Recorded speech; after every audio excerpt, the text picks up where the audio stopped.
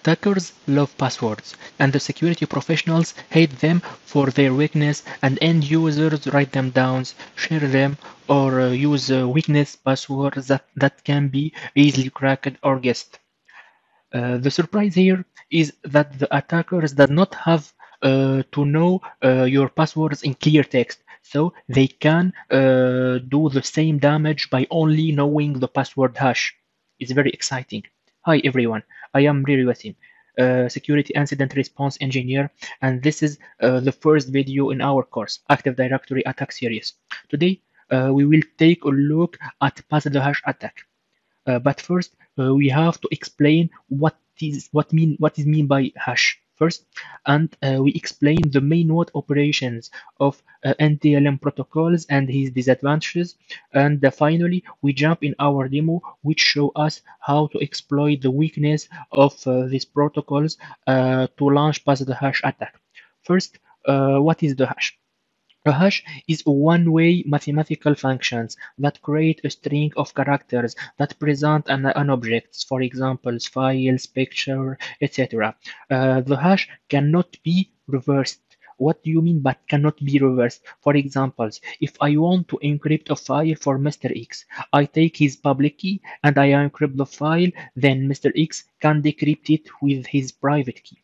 Here is encryption is reversed. But with the hash, I take a file, for examples, and I run the hash functions. Let me see, SHA-256, and I try to recover the hash file with the same hash functions. I can't, because the hash cannot be reversed. So all passwords hash used are stored in the memory in the applications called LSAS. The abbreviations of LSAS is Local Security Authentication Services. LSAS.exe. So all passwords NTLM hash are stored in this area of memory. Username also stored in LSAS.exe in memory. There is here I will explain the authentications method with NTLM protocols.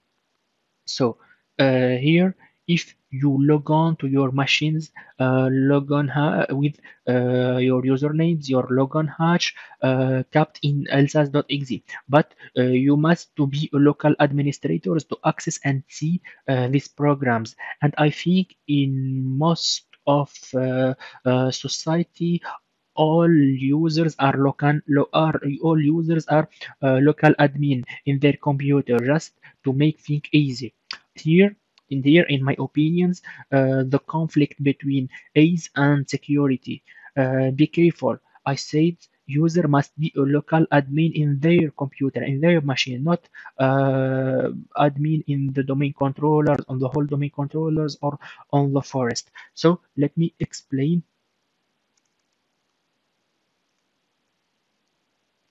Yep.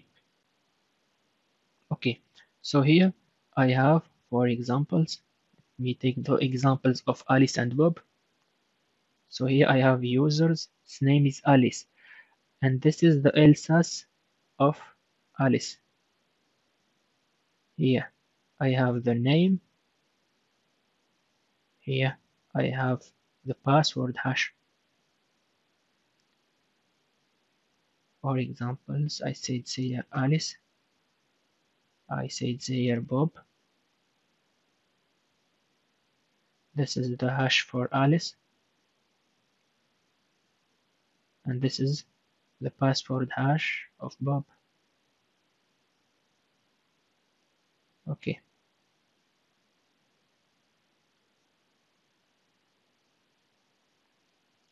Okay, for examples, after I have here a file server, and here I have my Active Directory, my domain controller. Okay, so here Alice need to get some file in the file servers, so she sent a request. So for example, he says I want to connect the file server to get those file. He sends a request. I change the color. file server is part of the Active Directory. So he sent a challenge back. The challenge is a random 16 bytes. So he sent a challenge. So Alice sent a response here. Alice sent a response. But what do you mean by response? Response, as I said, Alice sends a response to file servers, but the response is the challenge encrypted with the password hash. It's very important. So the response is the challenge encrypted by the password hash, but is not by the passwords, but by the passwords hash. So here in the file servers, I have three things. One, I have the username, and I have the challenge, and I have a response. So the file server send all this information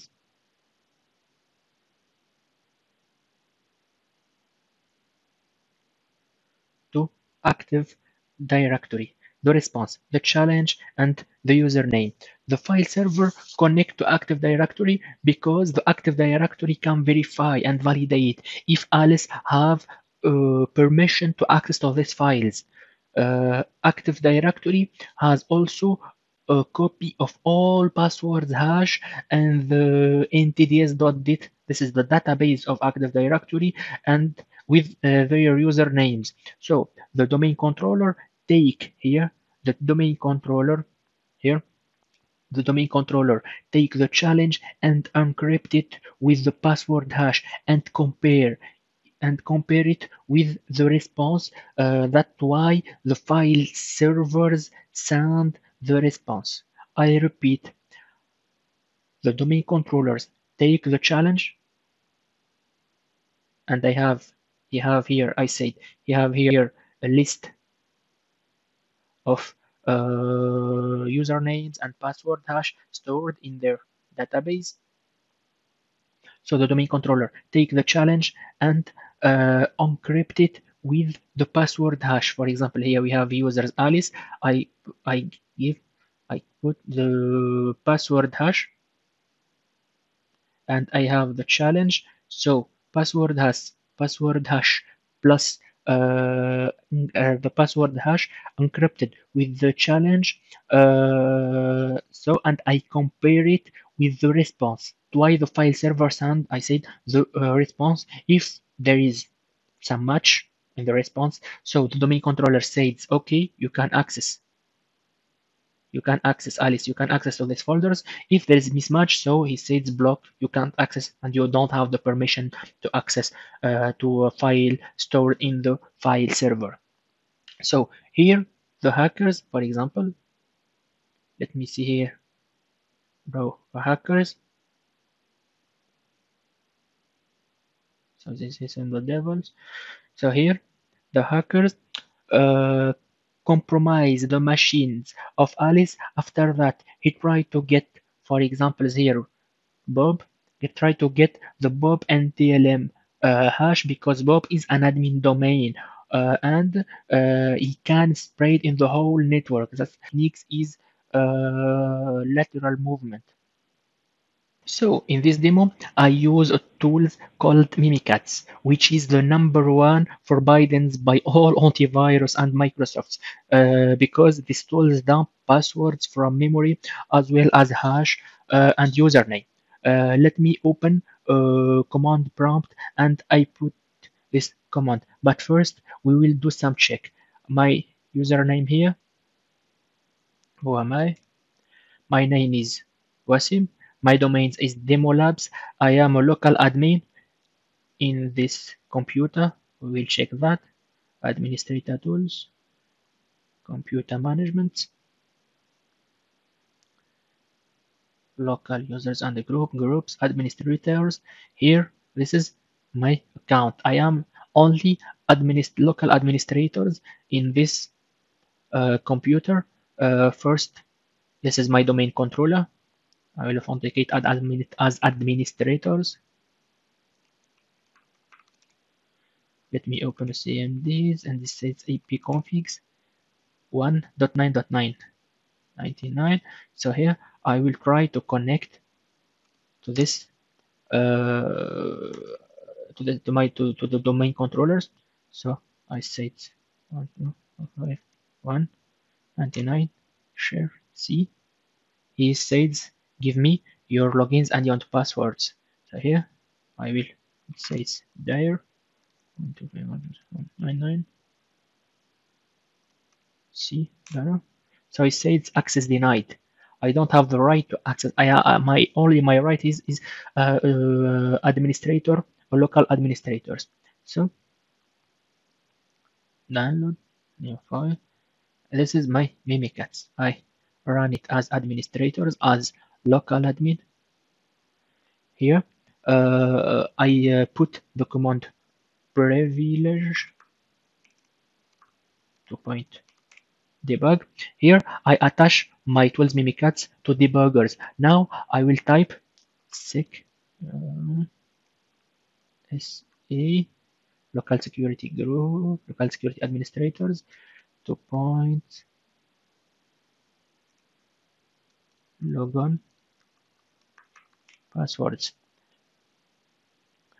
So here we start to dump hash in memory for every account logged in this machine. All you see here in the screen memory dump, dump of passwords in memory. So here I have my account Wasims, and here I have the administrators. So I am interested to this NTLM. This is the NTLM. So I search for other account. I see administrator. This is enough, but I will search other account if I found some other privileged account.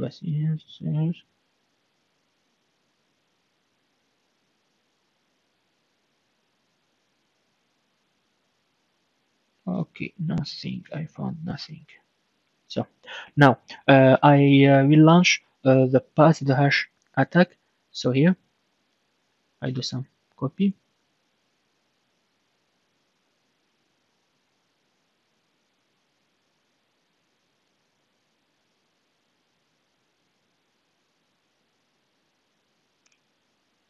I open the blocknode and I write this command.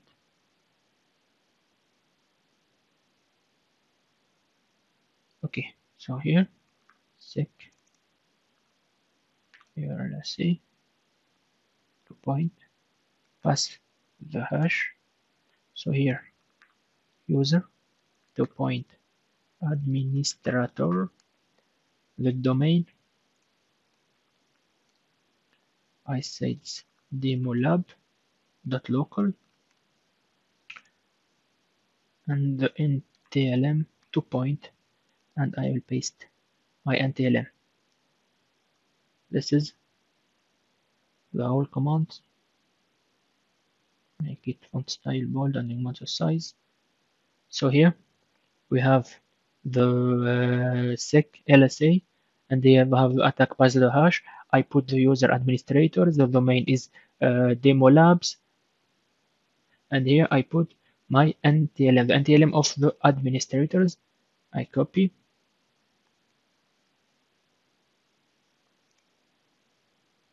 I clean the screen. I paste, edit, paste. Okay.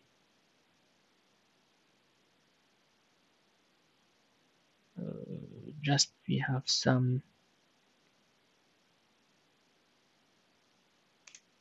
Okay, just here we put a double point. Just I do some mistake. So here we have point, double point here. So as you can see, I have a new command prompt windows. Let me put let me put both of windows next to each others.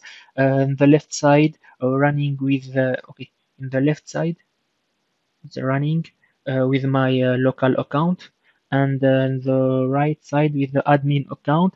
As you can see, I can connect, and I try to connect and to access. So here we have, oops, okay, clean screen. I use the psexec program to connect to my domain controller 99 cmd.exe. Okay, I agree. So here it says access denied. So I will put the same command here.